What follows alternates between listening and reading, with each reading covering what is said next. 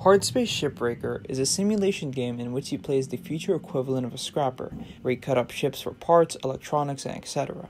The game itself is extremely enjoyable, the tools are easy to handle, the aesthetic is beautiful, and the core gameplay loop of cutting up a ship in a small 15-minute shift allows for the player to learn how to get fast and more efficient. However, it can end up becoming really stale if you play too much at once, as only minor changes occur, and when they happen really slowly. Progression through the rank system is slow and difficult, and that's the main intention.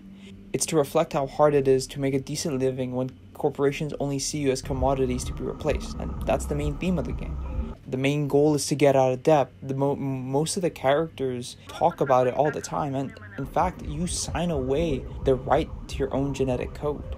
Another problem that I've been having is that there are terrible frame rate drops that I haven't been able to fix. They only appeared after the recent update for me, so look out for that. The best part of the game is the foreman. You have Weaver. Just listen to him.